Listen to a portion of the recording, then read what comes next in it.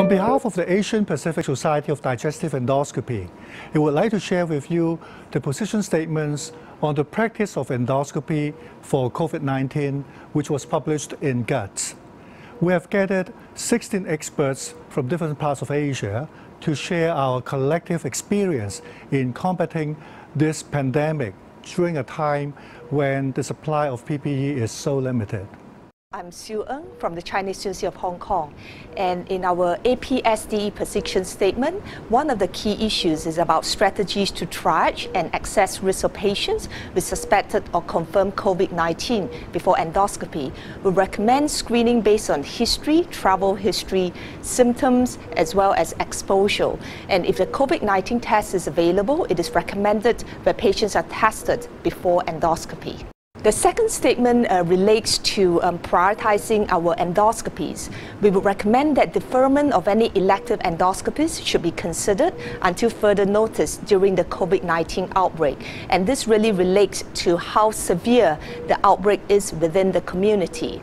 There are certain urgent endoscopies that required to be done, and these include the acute GI bleed, biliary sepsis, perforation, or other causes such as foreign body ingestion.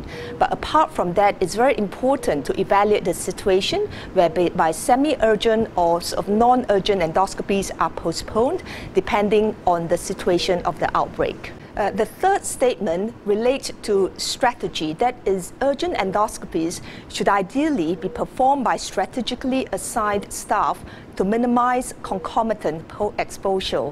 It's important that the room is kept whereby there's a minimum number of staff, such as an experienced endoscopist and only 2 experienced nurses. And time should be allowed between endoscopies for disinfectant procedure to minimize the infection risk. I'm Chiu from Department of Surgery, Chinese University of Hong Kong. And the other statements that we have include that the resource reallocation for staff and medical equipment is recommended to prepare for a surge in healthcare demand. We actually learned that recently with the COVID-19 pandemics, there is a significant increase in the demand for every resource at the endoscopy center, and we worry that there could be a trend in terms of our resource. Hence, we should reallocate our resource to preserve the surge capacity for the hospital to manage COVID-19 patients. Regular monitoring of supply and use of personal protective equipment is necessary to adjust endoscopy service and uphold the morale to the staff. Indeed, with the limitation in the PPE available at the endoscopy center, we should focus on provision of services to emergency.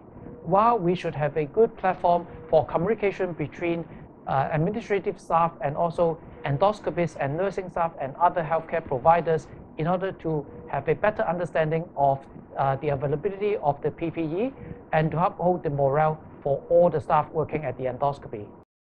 Healthcare workers should practice standard infection control for endoscopy, and this is very important for self-protection of healthcare workers working during the COVID-19 pandemics. This is because with the increasing incidence of COVID-19, we are worried that during endoscopy, healthcare providers will get infected. Hence, they should practice the standard infection control. And healthcare workers should receive adequate training on gowning and removal of the PPE. From our experience, this is very important that during the process of gowning and removal of the PPE, there is a risk of infection. Hence, healthcare workers should receive adequate training during this period of COVID-19 pandemics to prevent infection transmission of COVID-19. We also recommend that extra precaution is taken during colonoscopies, and this is because emerging evidence suggests that there's prolonged fecal shedding of the SARS-CoV-2 can occur, and this can occur up to 47 days even after the disappearance of the respiratory symptoms and when patient has been tested negative. So we recommend that colonoscopies is also considered a high-risk procedure, and all enhanced protection should be worn by all staffs within the endoscopy unit. In suspected cases of COVID-19, endoscopies should be performed in negative pressure room when it is available within the institution, with very strict isolation precautions in order to minimize the risk to the patients and also to other staffs and healthcare professionals. Because it has been shown during SARS in 2003 that the risk of infection really is about 5% to the physicians and 4% to the nursing staff. One of the important statements relates to disinfectant and policy for endoscopy rooms, especially for reprocessing of the instruments, should be enhanced in order to protect the nursing staffs.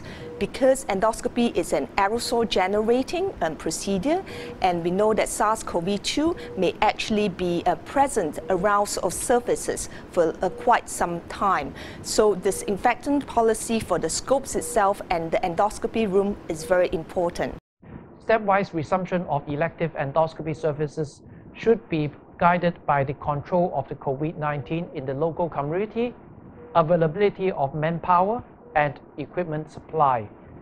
At this present moment, we are still not yet able to resume normal service. But however, during the process of management of COVID-19, there will be a point that we should consider how to resume our regular endoscopy services. And this will depend on the local community control and the availability of the manpower, especially when some of the healthcare providers were deployed to different wards to manage COVID-19 patients, and also the availability of the PPE and the equipment. On behalf of Asian Pacific Society for Digestive Endoscopy, I would like to express my sincere appreciation to Dr. Philip Chiu and the faculty members to issue position statement on practice of endoscopy.